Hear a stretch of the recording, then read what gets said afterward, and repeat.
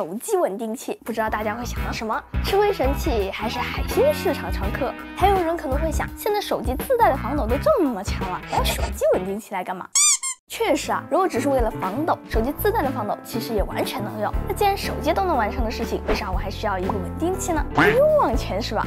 但我用了一段时间这个影视的 Insta360 Flow 之后，我就在想，有没有可能这个稳定器它只是蹭了一个稳定器的名字呢？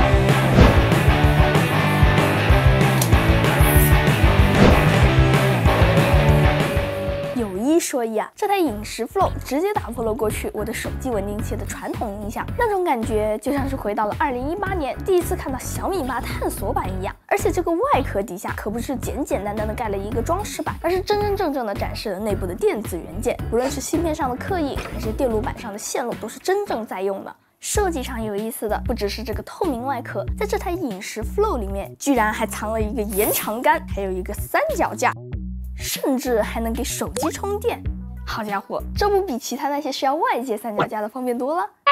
当然了，外观好看归好看，作为一台稳定器，最基本的功能肯定也得好使。一般来说，手机稳定器都会有 F、PF、FPV 这几个最基本的模式，可以满足一些经常用到的场景。先别懵啊，这几个其实也很简单。F 也就是 Follow， 代表着跟随模式，这时候手机的方向会跟着你的手柄方向移动，用人话来说，就是让你更加平稳的上下左右移动镜头。那如果你只想要一个平移的镜头，这个 PF 平移跟随模式就很合适。或者你希望云台连水平都不锁定，能跟着你的手柄来转，就可以切换到 FPV 模式。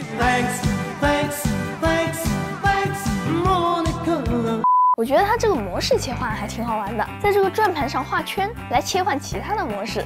小伙伴们有没有想到什么？这个操作和很不错的震动反馈，一下子就让我想起了 iPod 上面那个触摸式转盘，轻触2次快门或者是切换键，也可以前后切换模式。而且可能有些小伙伴不知道，很多稳定器只能一个一个模式的按顺序来切，它这个触摸左边就是上一个，触摸右边就是下一个。不过这2年手机稳定器在这些基础方面的表现，各家已经大差不差了，几乎是你有的都有。主要要比的还得是使用体验和上手门槛，这就有点像现在的手机行业内卷影像一样，大部分用户可不会管什么曝光、ISO、白平衡，要的就是打开就能拍得好看。手机稳定器也一样啊，最好就是打开之后它自己就能知道我现在需要什么模式。先看一下它的推荐使用方式啊，不需要再按什么开机，就直接这样一吸，然后再一掰。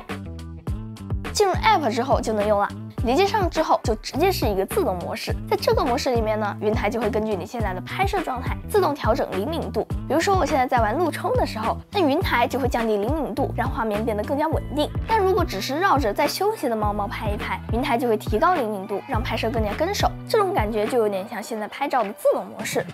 拍完之后也不用什么关机，直接掰回去再拿下手机就好了。这对于刚刚上手的小伙伴来说，几乎没啥使用门槛了。说了这么多，好像这都是一些很符合记忆的玩法。没错，我觉得它最不一样的地方，就是它已经不只是一个稳定器了，甚至可以这么暴论一下，用稳定器只是因为稳定器的这个名字比较深入人心而已。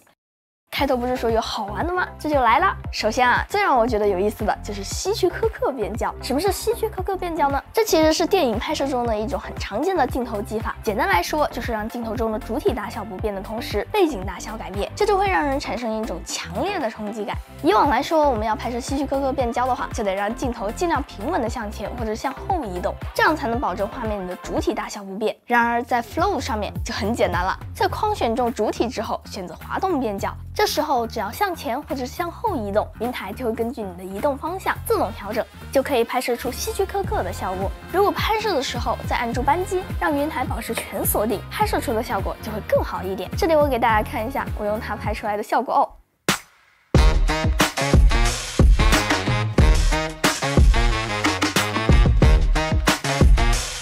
好玩的除了希区柯克变焦呢，还有全景拍摄。之前不少稳定器也能拍个240度全景，或者是3:3的全景，而在这台影石 Flow 上面却可以拍出真正的360度全景照片。只要把手机反过来夹住，往那儿一放，云台就会从不同的角度拍摄，最终合成一张360度的全景照片。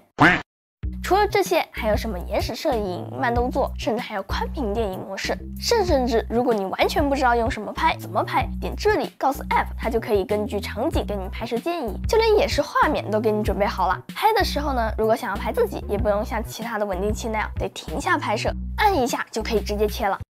这台影石 Flow 还有一个我觉得很有意思，或者说让我觉得很厉害的地方，就是它的深度追踪。像隔壁家的人物追踪或者是物体追踪，人还在画面里的时候，其实还是挺准的。但是只要被这样一挡住，或者是换个角度，分分钟就会锁到别的人。举个例子啊，我们平时看可乐的时候，就看着这个可乐屏，这时候让云台锁定，它记住的就是这个画面。但是如果动了一下，就看个可乐的头顶。我们呢是还知道它是可乐，但稳定器看到的就是这样，哎，一下子就傻掉了。我给大家看一下啊，这是隔壁家的追踪，我们来追踪一下这个可乐。这样简单的放着追踪其实是没有什么问题的，但是要是像我这样拿起来，然后转一下角度，看它就直接跟丢了。OK， 现在我们再看一下这个影石 Flow， 抓起来的时候是完全没有问题的。哎，你看像我这样子转一下，它还是锁着的，甚至我到完全垂直了，只有这一个盖子，它还是能识别得到。在这种跟踪程度下，你完全不需要另一个人盯着这个画面，或者是拿着稳定器，就算是自己一个人出门旅游，或者是和朋友出门打卡网红景点，只要把它往那儿一放，它就可以自己跟着你转，也不需要再麻烦路人帮你拍。而且这个深度追踪不只是在拍摄的时候可以用，在直播或者是打视频电话的时候，也可以通过影石 Flow 的实况跟踪模式来让你一直保持在画面里面。不知道大家有没有这种感觉，影石他们好像已经不是在做稳定器了。过去包括我在内的很多小伙伴，可能对稳定器的第一印象，甚至唯一印象就是稳定。但现在我觉得，与其说影石是在做手机稳定器，不如说是在做一个叫做手机稳定器的智能云台。用大家比较熟悉的东西来比喻的话，就有种手机从功能机进化到智能机的感觉。在我看来，手机稳定器需要做到的是在不断降低门槛，让手机秒变 AI 摄影师，让更多人可以简单的使用的同时，提供更丰富的使用场景和上限，不但让更多普通的用户更方便的记录自己的生活，也要让他们更好的记录自己的生活。OK， 那么以上就是本期视频的所有内容啦。如果这期视频还有点意思的话，记得给我点赞、3连关注哦，这对我来说非常重要。那么我是切莉，咱们下期再见吧，拜拜。